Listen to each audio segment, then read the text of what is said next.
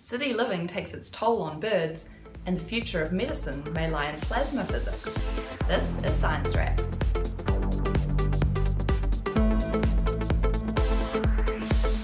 Hi and welcome to Science Wrap, the show where we feed you the tastiest new research from the world of science, all wrapped up in an easy to digest package. My name's Miriam, PhD and science lover. Now, city living can be stressful. Light, noise, air pollution, lack of healthy food, it can take its toll on you. But it turns out it can also take its toll on birds. In a study published this week in Biology Letters, a group of scientists demonstrated that the urban environment can reduce the longevity of birds. Now that's not because of factors like getting hit by a car or flying into a window.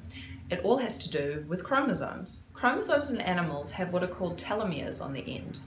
These are the protective caps of the DNA, kind of like the plastic caps on the end of shoelaces that stop them from fraying. Over time, these caps get worn down, which means the DNA is more prone to damage and errors in replication. This, in turn, leads to cell division and biological function in the cell breaking down as well, which essentially equates to aging. Okay, but back to the birds.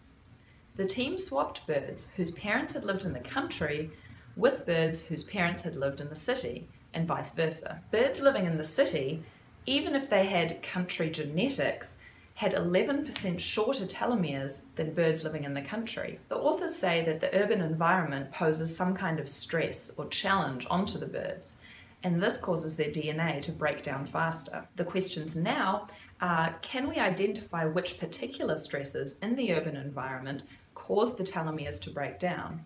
And, of course, do we see a similar effect in humans? Also this week, I learned about a really cool new area of medicine called plasma medicine. Plasma is a state, like solid, liquid, or gas. A plasma can be created by heating a gas to a really high temperature, or by putting it in an electromagnetic field. This changes the number of electrons and creates either positively or negatively charged ion particles. This process also changes how those particles interact with one another, or their molecular bonds. Both these things together result in a change of state, known as plasma. One of the main uses for plasma is sterilization. This is done by placing objects into a specialized machine, sucking the air out to create a vacuum, injecting some kind of substance, usually hydrogen peroxide, and then subjecting that substance to an electromagnetic field. It also creates UV light and what are called free radicals. Both the UV light and the free radicals mess with the DNA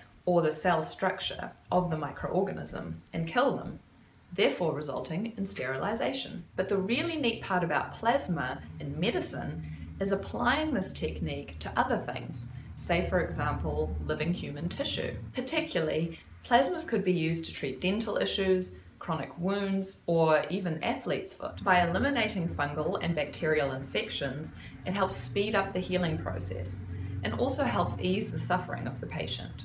Alright, that's a wrap on some of the science news from this week. As always, thank you so much for watching. Feel free to subscribe, the information is down below, and I will see you guys next week. Bye.